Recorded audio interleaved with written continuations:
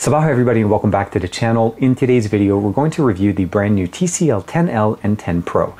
Both of these devices are made by a company that's more known for their TVs. As we probably already heard, the Roku TVs, they're generally budget-friendly 4K TVs that you're able to pick up from your local store, or even one of the best sellers on Amazon. But today they're actually offering us, and they're available as of today, on Amazon, unlocked model of these devices for $450 and $250. Which one's the right one for you, and are they good? This is TK, let's check them out. Like and subscribe and make sure you hit that bell icon so that you're always notified to whenever we have new videos on the channel. So the really cool thing about this is that both of these devices are available today. I'll give you guys a link in the description below for the 10L as well as the 10 Pro. Again, running for about $450 and $250 here on Amazon, unlocked. So they'll work with any GSM carrier in the US. They both support micro SD card expansion slots, although they both offer us a slightly different experience, being the fact that obviously they're offering us here a more budget-friendly device here, like the 10L, and of course a more mid-range, I would say mid-range device with the 10 Pro. We have 4 cameras set up on the back on both of them. Fingerprint sensor only on the 10L, as the fingerprint sensor on the 10 Pro is present under the display. On the left side, we have a volume, basically an action button, which essentially is a programmable button that you're able to press once, twice, or press and hold to be able to do different actions. So they're calling it a smart button. And of course, here we have the SIM tray that gives us the ability of adding the additional memory on this, where it's actually present on the bottom on the 10 Pro. Now, looking at the top, we'll notice that both of them support a 3.5mm headphone jack, which is definitely very appreciated. The 10 Pro, although, supports an IR blaster that the 10L does not. So you are getting a little bit of extra features here on the 10 Pro with basically a $200 price difference between the two. Now, looking on the left side, we have pretty much the same aesthetics, a volume rocker and a power button. And of course, if we switch it down to the bottom, basically single fire speaker on both of them, USB-C, as well as basically a second grill here for the microphone, where the microphone here is present next to the speaker. So that's more overall, and then of course the SIM tray is present right there. So when we're looking at both of these devices, you'll notice that the display on the front is a little bit different. The one on the right here is a 6.47-inch 1080p panel, and it is an AMOLED panel with HDR10 support. And of course, one of the things you'll notice is that it actually has a nice curvature on both, symmetrical curvature on the front and on the back, and of course, which makes the device look a little bit thinner, as well as basically fits much nicer in the hand. Now, as opposed to that, when we see here is a 6.53-inch display IPS panel that is here on the flat, with a flat display on the 10L. So if you're more comfortable with the flat display, I think this one will work much better. And this one does not support HDR10, it just supports HDR, basically standard HDR. Both of them are, again, 1080p panels. None of them are going to be running at a QHD resolution. But again, the different technology provides you a slightly different experience. The cameras that we have here are also ever so nicely, slightly different. There's a present teardrop camera at the top, and of course here sitting on the top left. I think overall, no pop-up mechanism or anything like that provides you a very similar experience. Both of them are going to be running the Snapdragon 6 series of chipset. The 675 here on the 10 Pro, and of course the 665 here on the 10L. There is a difference in performance, and it is something that you'll definitely notice, especially when you're gaming. But overall, consider this basically more of the mid-tier, mid-range processor style, and more of a budget-friendly style. Again, both of them are obviously going to be giving you a really good experience with the displays, even though they both run an AMOLED and an IPS resolution here. The 10 Pro will be supporting 128 gigabytes of internal storage with 6 RAM, and of course the 10L will be supporting a 64 gig and an 8 gig RAM, and as well as 128 with 6 gigs of RAM. So there's 2 variants on the 10L. But the cameras that we're looking at here, of course, is one of the main things we want to talk about. And again, both of these devices are supporting quad camera setups. So on the 10 Pro, we have a 64 megapixel camera, which is the main shooter, a 5 megapixel camera as well, which is a macro lens, a 2 megapixel depth sensor, and a 16 megapixel ultra wide. On the 10L, we were looking at the main sensor being a 48 megapixel sensor, so slightly lower.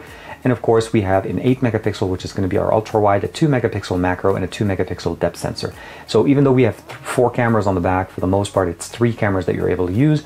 And of course, both of them are able to record 4K at 30 frames per second with 1080p at 30 frames per second on the front-facing cameras. There is a slight difference as well on the cameras in the front. This is a 24 megapixel camera as opposed to the 16 megapixel camera on the front-facing side. Due to the fact that TCL is a TV manufacturer, obviously their displays on both of these devices need to be some of the best technologies that you're able to find for a good price. So again, $250, $450. Both of them do feature the NTX Vision technology, which enables us to basically get some darker, richer colors and tones. Let me go ahead and turn them off. So you can definitely see the color shift between the two.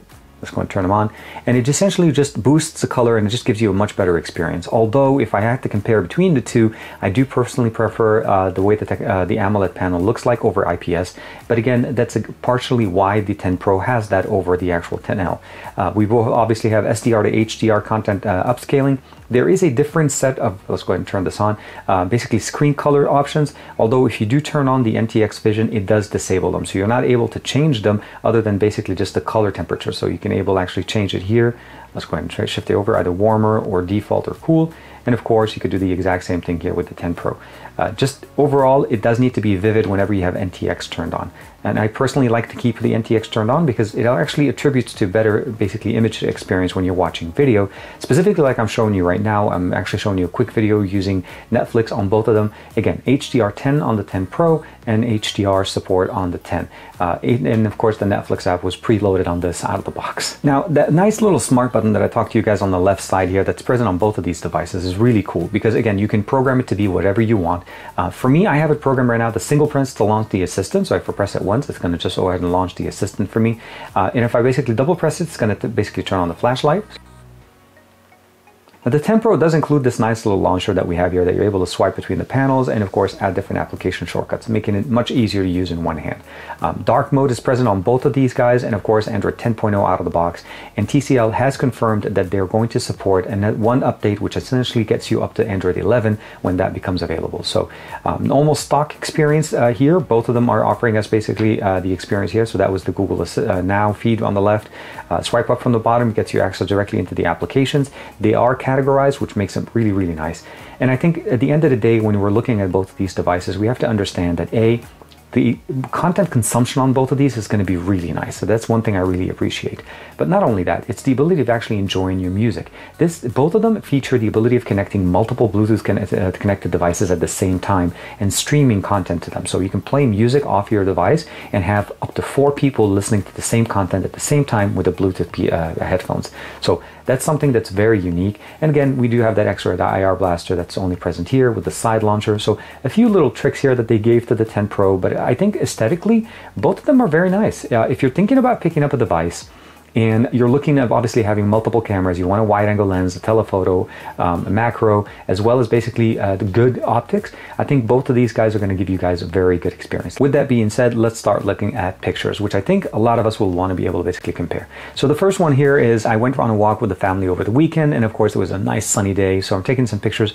And again, you can definitely see that the 10 Pro with the additional megapixel, since it's a 64 megapixel camera, definitely provides us a little bit more, basically I would say dynamic range when it comes to the colors, and the colors pop up a little bit more as opposed to being a little bit washed out on the actual 10L.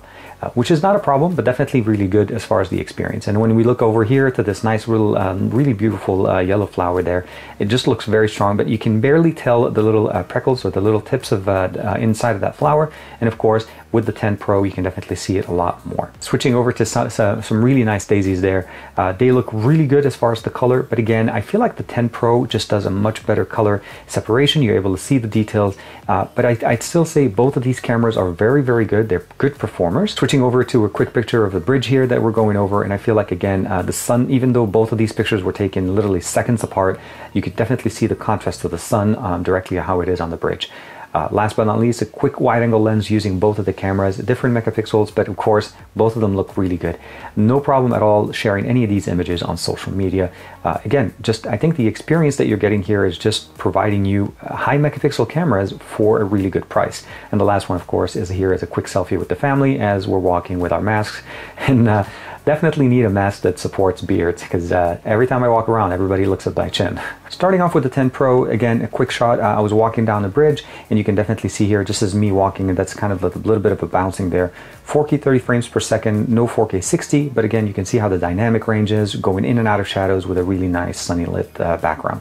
Should be pretty nice. Switching it over to the 10L, again, $250. We're talking about decent imagery, again 4K 30 frames per second on the back, and of course the same experience just walking around and showing you guys in and out of shadows there. It looks pretty nice. When it comes down to gaming, there's a little bit of a difference in experience here. The 675 definitely has a little bit more horsepower showing up. So let's go ahead and turn on a quick benchmark I want to share with you guys. And it's mostly just to show that there is actually a benefit in performance that you can actually see. Even though this is a synthetic benchmark, you can appreciate the fact that the score obviously reflects the better improvement. Now, by no means are we talking about flagship quality performance, but overall for general gaming, like whenever I'm playing PUBG, for me the experience is very nice. I do have additional features here to have basically better display performance, where I'd be able to not get that here with the 10L, mostly because of the limitation on the CPU. As I'm loading PUBG here on the 10 Pro, I just want to share with you guys that both of these devices have a game-specific mode, so it's called game mode present here. You're able to turn it on. So we have game turbo, optimized network, and clean background applications to give you the best experience. And of course, disable the smart key if you definitely hit it every once in a while. Disable 3-finger screenshot capture, as well as some of the other gestures that are present here, block notifications, everything that you normally want to do whenever you're playing games. And when it comes down to actual performance, the 675 definitely has a little bit bigger performance boost whenever it comes down to gaming, specifically, let's say PUBG here. I'm able to go to smooth to ultra, which gives me the 60 frames per second gameplay in PUBG, again on the 10 Pro, where with the 10L, we're basically limited to use smooth and high. Not that it changes the overall experience, but obviously you definitely do get a much better experience using the 10 Pro whenever you're gaming, and of course everything looks great. We do have native screen recording that's built in, as well as the gaming mode that we talked about before. So we have there screenshot, screen recorder.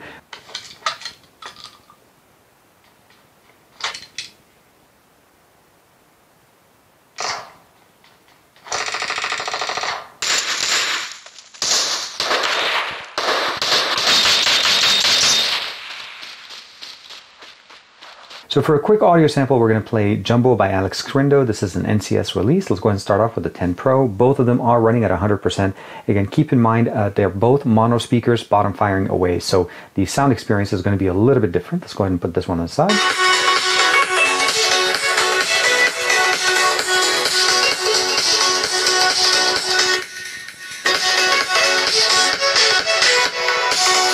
Now, overall, sound is pretty good. It doesn't have a lot of bass and it doesn't get super loud, but it definitely sounds good enough for us to enjoy it if you're watching the movie using your phone. And because of the placement of the speaker being on the top right, it actually doesn't get covered at all unless you're basically holding it like this. And at that point, I recommend you using a 3.5mm headphone jack or a nice pair of headphones. Again, up to 4 at the same time. Let's go ahead and switch over to the TCL 10L. Let's go ahead and unlock the device and we'll play the same song at the same level and of course the same spot.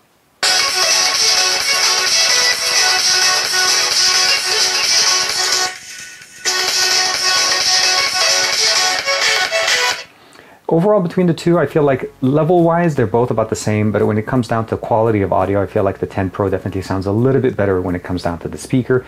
But again, 4 different devices at the same time connected via Bluetooth to both of these guys to get you the best experience, especially if you're trying to listen to it with a friend. At the end of the day, when we're looking at both of these devices, we really need to look at the price point that they're trying to hit. So the compromises and the tailoring of the experience that's present on both the 10L and the 10 Pro needs to fit how much they're asking for. So for $250, does the 10L make sense?